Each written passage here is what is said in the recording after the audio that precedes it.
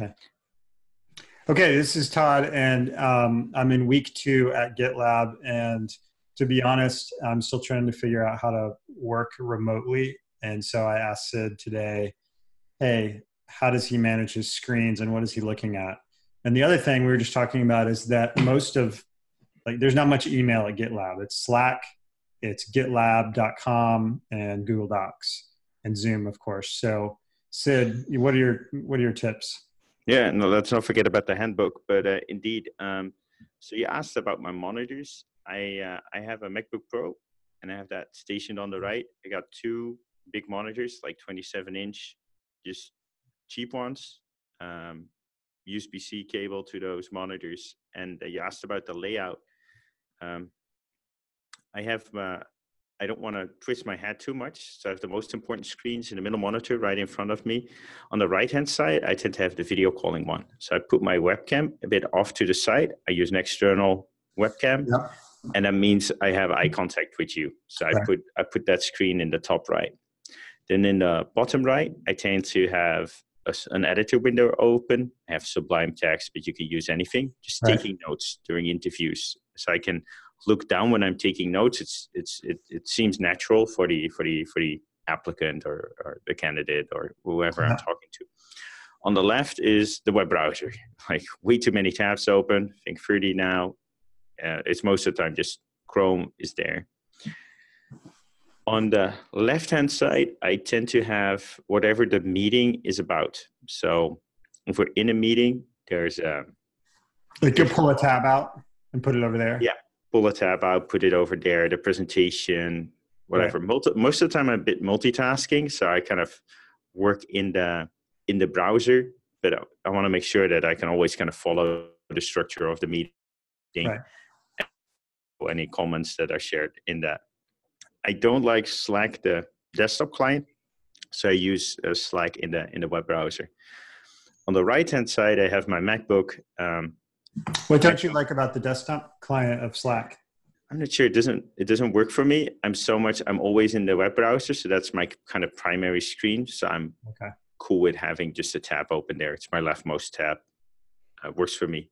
Other people love the web browser, so your mileage may vary. Right-hand side, I have the MacBook Pro. I kind of align it at the underside of the other screens, so I can have the whole workspace. And that's kind of stuff I shouldn't forget about, like to-dos or like look at this or a podcast or a video or like a bit of memory. It's a smaller screen, so I don't use it for working at that much. Other than that, I have a green screen behind me, which now shows a team photo from South Africa or Summit. I bought a bit of an over-the-top microphone, a Rode Podcaster. The webcam is a Logitech. I want the new one, the USB-C one, but this one is fine, so I'm not going to bother. I mostly ruin my hands with mousing too much, so I have 2 mouses, one on the left, one on the right side. So you're an ambidextrous mouser? I became one after I busted a wrist. I even have problems right now where there's you probably can't see it, but there's a bit of a red patch here. So I gotta pay attention. Now, Microsoft is known for making the best mouses in the world.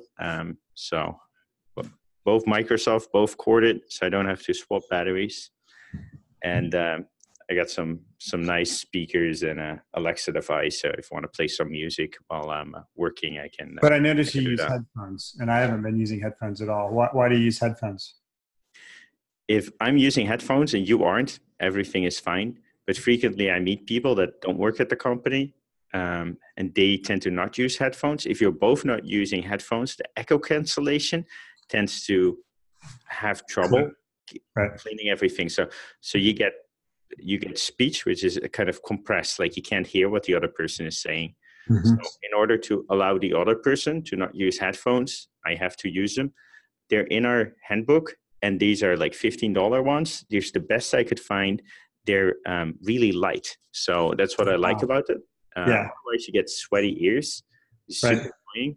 But these ones are open ear. So you don't have this pressure on your ear. They're super comfortable. They're not on ear, but over ear, so your ears don't hear. And I can wear them for 8 hours, 10 hours, 12 hours without getting anything. So now, what recommend. notifications do you get or not get? So what things do you have to go check versus what you get notifications on? Yeah. As a CEO, you become more and more reactive. I'm not super proud of how reactive I am. Slack notifications is the most important thing. I have to be, well, I want to be available to other team members. So I get those. Yeah. Email is not something I'm on. I do it once a day, maybe twice a day. So totally different than most people. Our EA looks at the email, and Cherry will highlight if there's any message that comes up that's important. But Yeah. I get so many messages. Just can't keep an eye on that. It's too distracting. So those are the primary things. Do you look at the to-dos in GitLab as sort of a place that you go to kind of just see what's in your queue? Is that the main place you go, or do you do something different? I wish I could say yes. I made the original proposal for to-dos. I think they're amazing. For me, I can't keep up. So my recommendation is if people have stuff for me, just mention me in Slack, and I'll get to it very quickly instead of waiting for me to catch up with my to-dos. So your SLA on Slack is kind of where your presence is. Yes. Yeah, that makes sense. And then channels in Slack. So I think what I've realized is I use Slack at Ansible and at Red Hat, but the number of people and the amount of activity on Slack here is 4x what it was even at the largest organization there, because they were in little organizations. So, and the question, and so much happens there. Do you organize your Slack in any particular way, like channels, other? Yeah, I used to read a lot of Slack channels, like in the beginning, all of them, and then 100 of them, and now it's down to like 10 of them. Right. I have a CEO channel, so I'm there all the time. There's a general and a thanks channel, which I think are amazing. So I hang out there.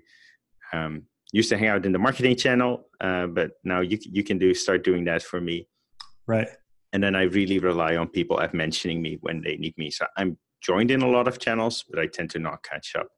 Disadvantage is a bit, if someone mentions you, you kind of feel them compelled to also read a bit of the history in the channel. So it's a bigger thing, but right. I think that's worthwhile. I just found the barbecue channel today, so I'm pretty happy about that.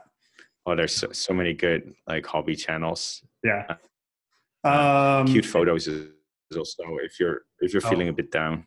Oh, that's a good idea. Any other tips or tricks?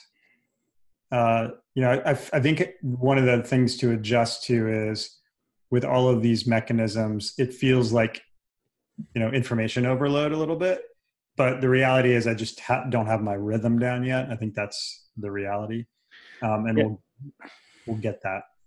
So don't overdo Slack. Slack should be for ephemeral stuff, and it shouldn't be where an important decision or important thing where you want many people's input on is taken. That should be an issue. And I think that when Slack starts feeling like an all day on meeting, that's bad. So try to push people from DMs, direct messages in Slack, to channels, and then push them from the channels to the issues. That should be how we work asynchronously. In the end, Slack is not an ideal way to coordinate complex decisions. Yeah. The other little trick that I've figured out, this seems dumb, but is I lose track of time because I'm not moving. I'm not going to another room, and people aren't getting up and saying, "Oh, we need this room" or whatever. So I lose track of time. And I never used to have my clock on my computer keyboard. So now I've made it so where it's always there because I find it to be 5 minutes after, and I'm just like, oh my goodness. So, yep. Especially people that kind of let meetings run long without noticing. I think that's a bad practice. So try to keep to short meetings. So hour-long meetings end in 15 minutes. Half-hour meetings end in 25 minutes. So there's a bit of time between each meeting to check your messages and take a bio break and go to the next one. Yeah. Okay, good. Thank you for the tips. Yeah, thanks for asking. Okay.